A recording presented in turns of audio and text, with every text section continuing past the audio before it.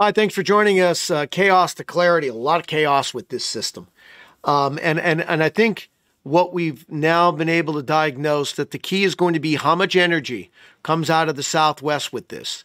And the modeling is all over the place, and I think it will be. I think it's a very tricky forecast.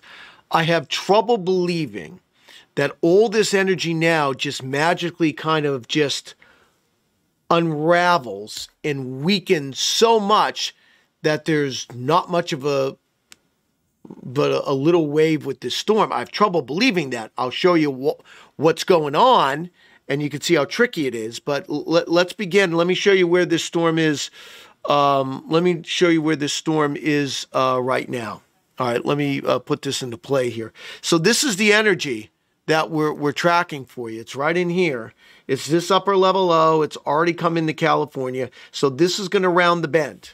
How much energy is left with this as we go forward here? I'm going to put this on the full so you can see this a little better here. So let me take you in here, and let me turn off my pen, and let me show you what's going on here.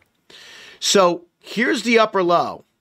This is the GFS. This is the European. This is this morning.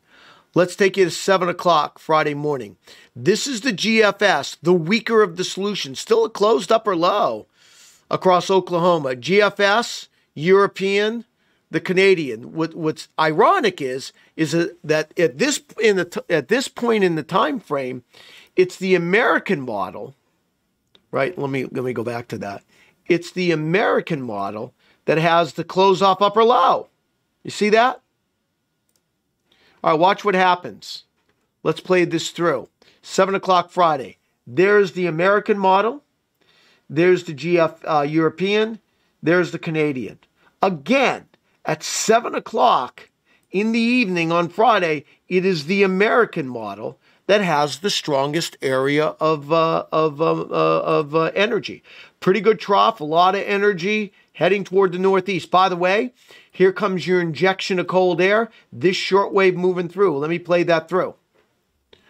Watch that come on through. See, it's that shortwave that goes across Quebec that brings in what? The injection of cold air. Saturday morning.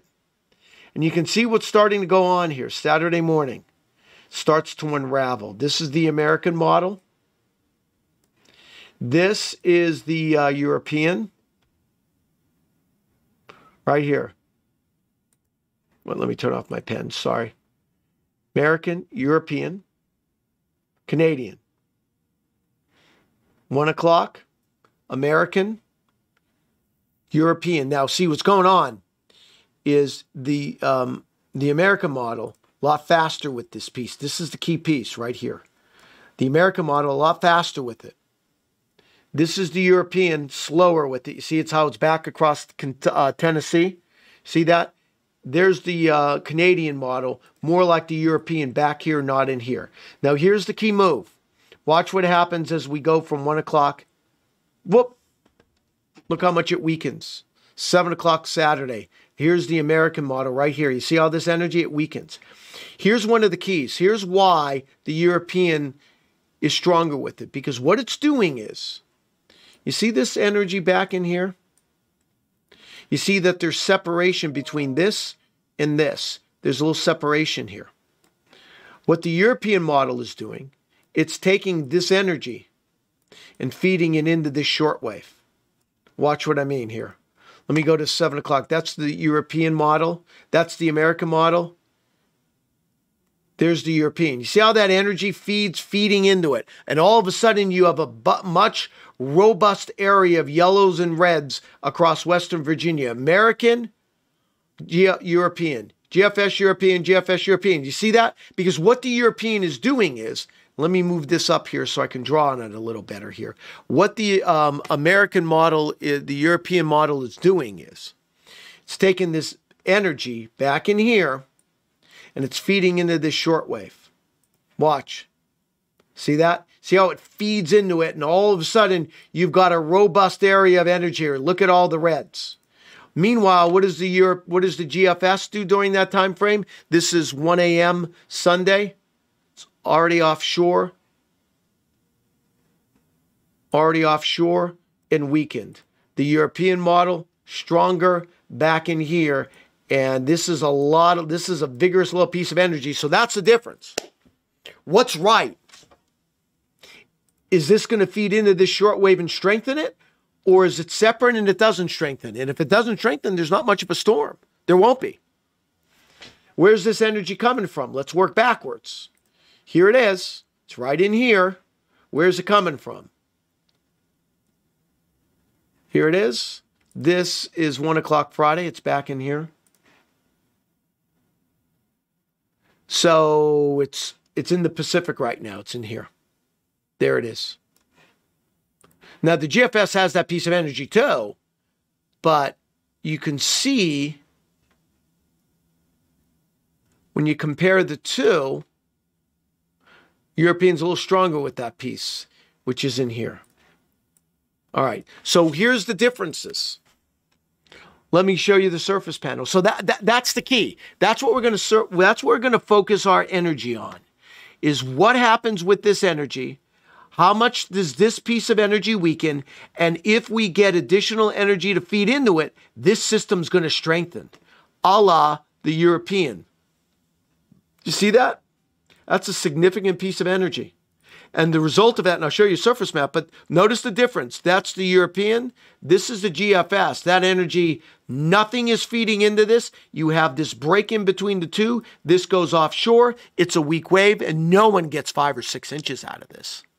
So the question is what's right? Let me show you the surface map on this so you get a sense of the differences.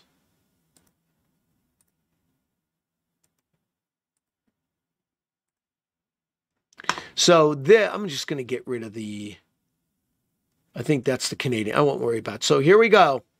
Saturday evening. That's the American model. This is the European. Watch the difference right here. 1 o'clock Saturday, 1 o'clock Sunday. The GFS has 1,003 millibar low off the Jersey coast. There's some snow here, including in New York City, but it's not a whole lot. Why? Because the storm's weak, right? And it's moving offshore. Note the European. It's at 995. And look at what's going on here. Look at this heavy precipitation back in here. You see that? And it strengthens even further. Look at the European. 7 a.m. Sunday. 993 with a heavy band of precip that goes right in here. There's the difference in the modeling. So it looks to me as, does that energy maintain itself? And number two, do you have additional energy dropping in? The GFS says no.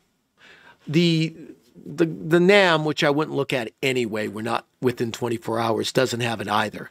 But the GFS, the European, has been persistent that this piece of energy, and let me go back to this so you understand what I'm talking about and why I'm going, I want you to understand this.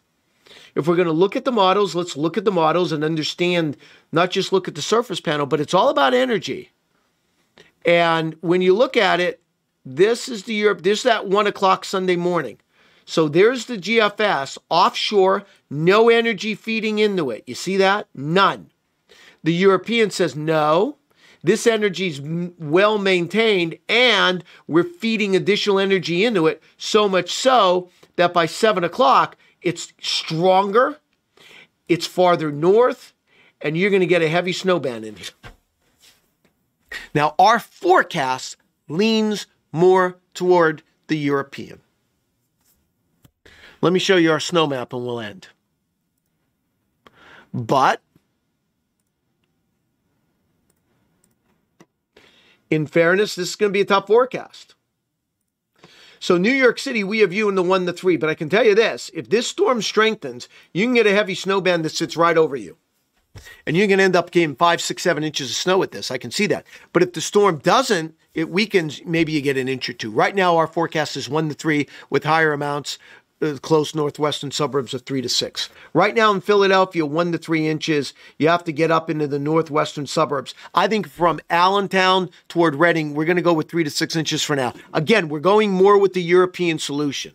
If it doesn't work out like that, these accumulations will have to come down. About 4 to 8 inches from Poughkeepsie towards Scranton, toward Harrisburg. State College, we have 4 to 8. I like 3 to 6 better, but somewhere in there. Hagerstown, Martinsburg, around 4 to 8 inches, 3 to 6 inches. 3 to 6 inches in the Pittsburgh area. Elmira, 3 to 6 inches. Binghamton, 4 to 8. Around the Boston area, 4 to 8. 3 to 6 in Providence and Hartford. Most of coastal parts of Connecticut and Rhode Island, 1 to 3 inches. Northwest, again, northwestern suburbs, we have 3 to 6 north and west of the city of New York City. Baltimore, Washington, coating to an inch. Sorry, this storm's not for you. So there's our snowfall map. That's what we're thinking right now. But again, that's my focus. Does that energy feed into it? Does that energy remain maintained? And do we have additional energy coming in? Or is it diffused and there's no energy coming in? I just have a hard time believing that this energy, which is pretty robust right now, it's pretty robust, just kind of flattens out and waffles into an injection of colder air. So I'm leaning more toward the snowier solution. You can follow me at Twitter. I'm at AccuReno. And we'll do this again tomorrow. Have a good day.